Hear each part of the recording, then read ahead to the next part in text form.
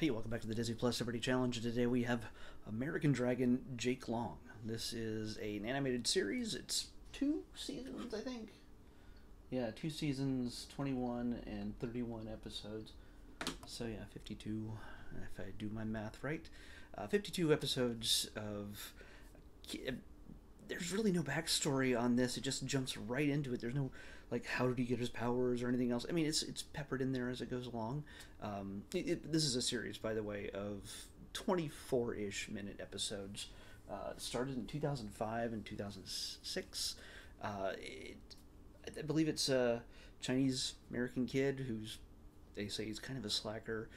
He's his grandpa trains him.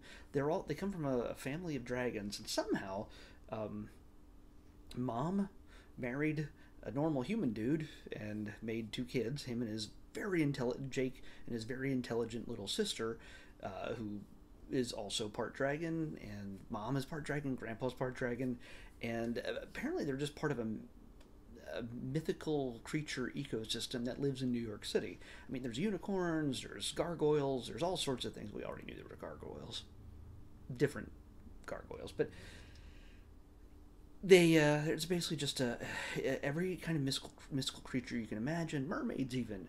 They run the toll booths on the bridge, and then they jump in the water when their shift is done. That kind of thing. A lot of that is kind of explained, I guess, in the theme song and things like that in the very first episode.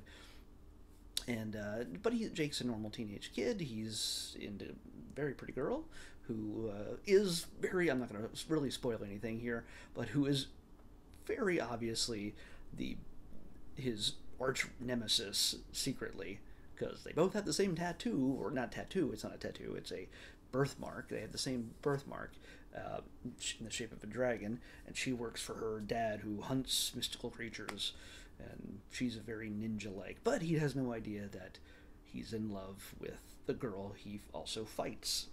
He has problems with his abilities to turn into a dragon all at once. Sometimes you just get the tail, and sometimes you just get the head, and the abilities like shooting fire and whatever else. But yeah, it's awkward teenage growth spurts and learning responsibility and things like that. That's pretty much what this show is about. And of course, it's lots of comedy aimed towards kids. It's not anything highbrow, really. It's nothing too complicated. Most interesting to me is the fact that there's a dog in this. His name's Dog Foo or something.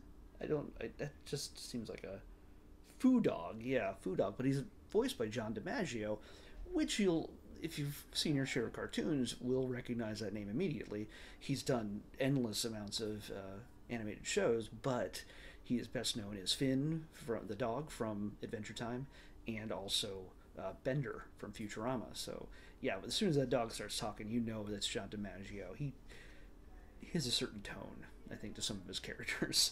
And this one is, he's like the dog of Jake's grandpa, and for some reason he takes bets on. He has a cell phone. It's a dog with a cell phone who can talk. Yes, that's otherwise what would John DiMaggio do? He can talk. He has a cell phone, and he calls in bets on whether his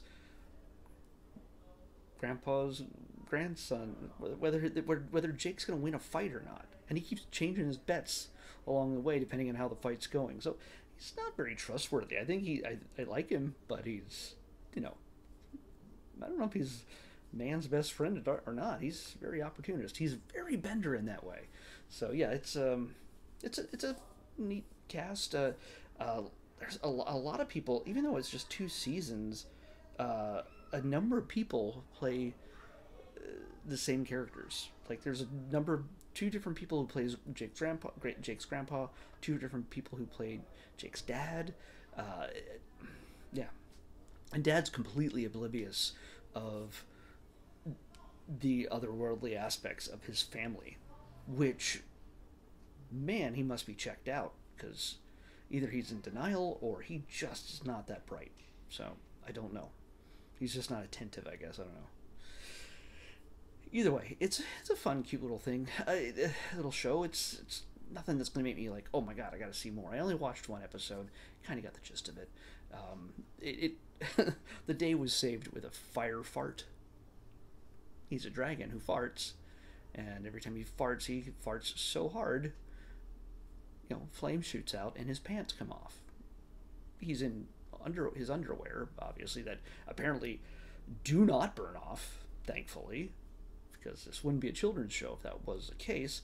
But it's he's like a quippy Bart Simpson if Bart Simpson had superpowers, kind of thing. It's nothing